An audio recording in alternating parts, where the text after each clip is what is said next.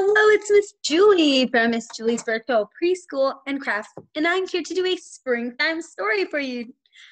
But before we get started, you know what to do. Hit the subscribe button below so you'll be able to see all the videos I've created just for you. Okay, today's story I chose is called The Easter Egg by Dan Brett. Look at the front cover. Very nice details. I'm going to show you even more. Look at those details. I see rabbits, and a bird, and a chick, and a lamb. Lots of fun spring details. Let's see what the story is about.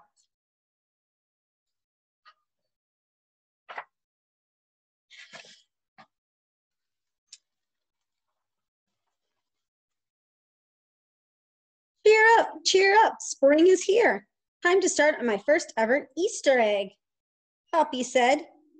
Each year, the bunny who decorated the winning egg got to help the Easter rabbit hide the eggs on Easter morning.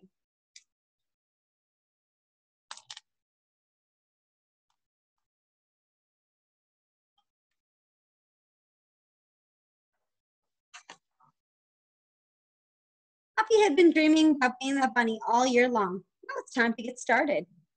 Everywhere Happy looked, rabbits were working on dazzling eggs. I need an amazing idea, he thought. Poppy spotted Flora, bunny, planting spring wildflowers in her eggs. The Easter rabbit will love those colorful flowers, he thought, and started picking flowers for his egg. Here's a basket for your flowers, Happy, Flora said.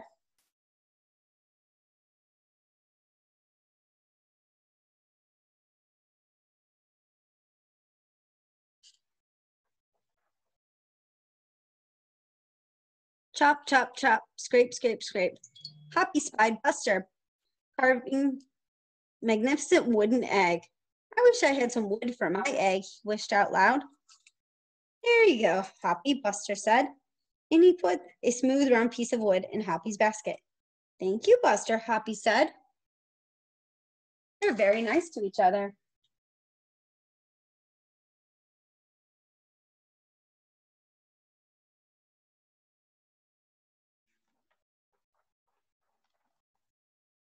Happy was hopping along when the smell of sweetness led him out of the woods straight to the chocolate egg that Aunt Sassafras was decorating with creamy frosting squiggles and bows. Hello, Happy, she said, and she put some chocolate squares in his basket. Happy, Hip-Top exclaimed, I'll make the Easter rabbit a chocolate egg so sweet it will make his whiskers tingle.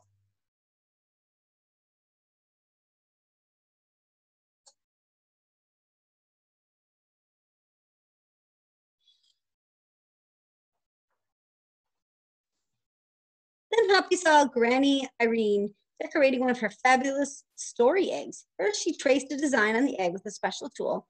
Then she dipped the egg in pots of yellow, green, orange, and red dye, adding to the design each time. Happy couldn't believe his eyes. I'll never make an egg that beautiful, he told Granny. She smiled. Try, she said, giving him one of her special tools.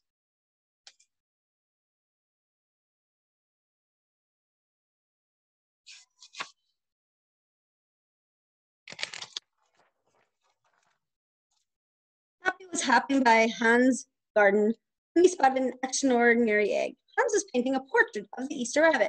So real it looked alive. Fantastic, Happy exclaimed. Thank you. Why don't you make a painting on your egg?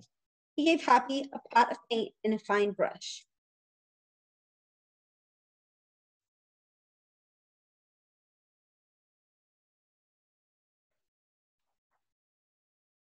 As Happy bounced along, boingy, almost knocked him over. Whirling and swirling mechanical egg. Whoa, that's unusual.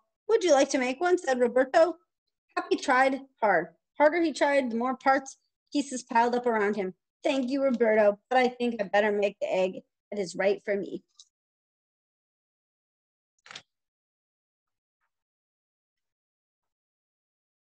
Happy hopped back to the woods and lay down under a tree to think.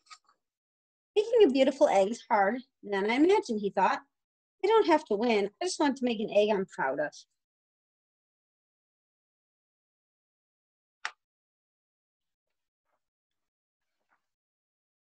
Suddenly the woods rang with squawking of birds and sounding an alarm. Mother Robin swooped down, calling wildly as if she couldn't decide where to go. An egg had tumbled out of Mother Robin's nest. Inside the perfect egg was a baby robin that needed his mother to keep it warm until it hatched.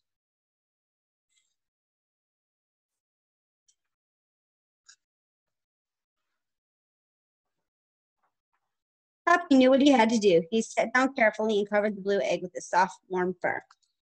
I'll take care of you the best I can, he whispered. Relieved, the mother robin chirped and settled down into her other 2 eggs.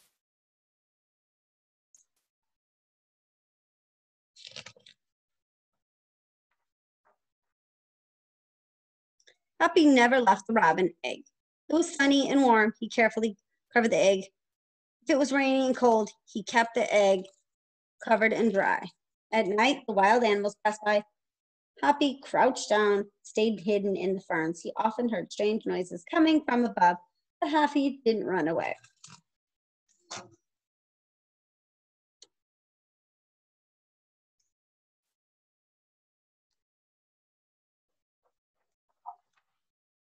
Every day, the rabbits worked on their eggs. Tadpoles turned into frogs, buds swelled in leaves, and Easter became closer and closer.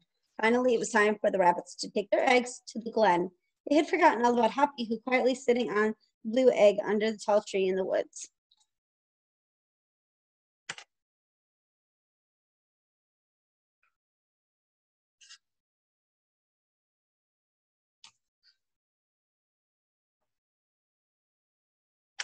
Early the next morning, the rabbits waited for the Easter rabbit. Suddenly, a beautiful wagon rolled toward the midst of them and stopped. The Easter bunny stepped down from the wagon and admired the colored eggs, decorated eggs, one by one. You have brought me the most beautiful eggs in the world, but a very special one is not here, he told them. The rabbits were puzzled. Whose egg could it be?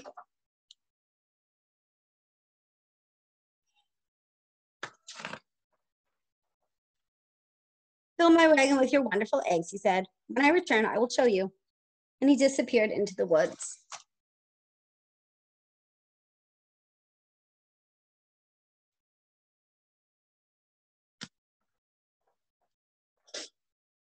He came back with Happy, looking scruffy, bed wrinkled. Happy is an amazing egg to be proud of, Easter Rabbit told them. He asked Mother Robin's egg to keep warm and safe until her baby bird hatched, and she could take care of it. Easter Rabbit placed the empty blue shell in place of honor upon the wagon. Now they were ready to go.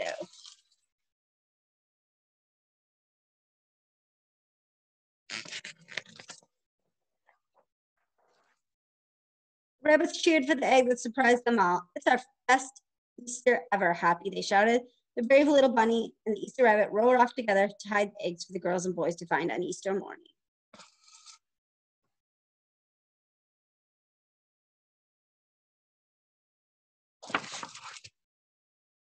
I hope you enjoyed the story of the Easter egg by Jan Brett. I want you all to go to your library and check this book out because it has beautiful pages and pictures, and the story was wonderful. There are a lot of details to find. I hope you enjoyed the story. I want to come back next time to Ms. Julie's Virtual Preschool and Crafts. Thanks.